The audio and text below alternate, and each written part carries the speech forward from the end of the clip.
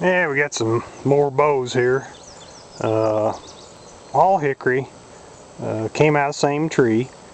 And we've got our old camouflage 60-pound pull there on the left. And in the middle, it's a little shorter bow. I think they call it a D bow. Basically like a wooden leaf spring. It pulls right at 44 pound, I believe. And then over on the right, the last one is back to more of a traditional longbow, and it's 28-pound pull.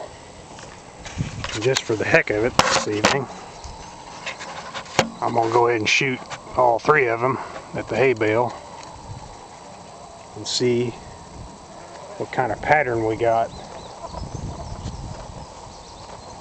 Shooting three different bows,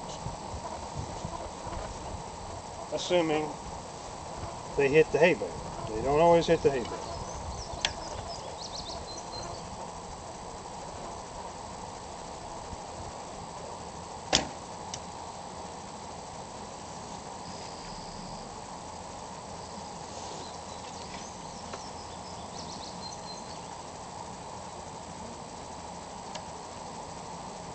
The D-bow here, I can't get over how light this thing is. I mean,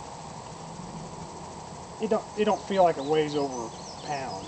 You don't even notice it out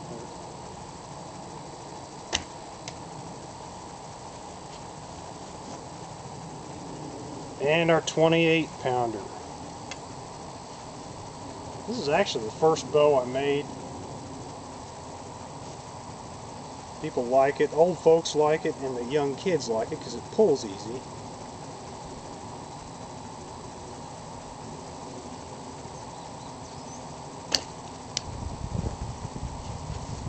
My God, they all three hit the bale.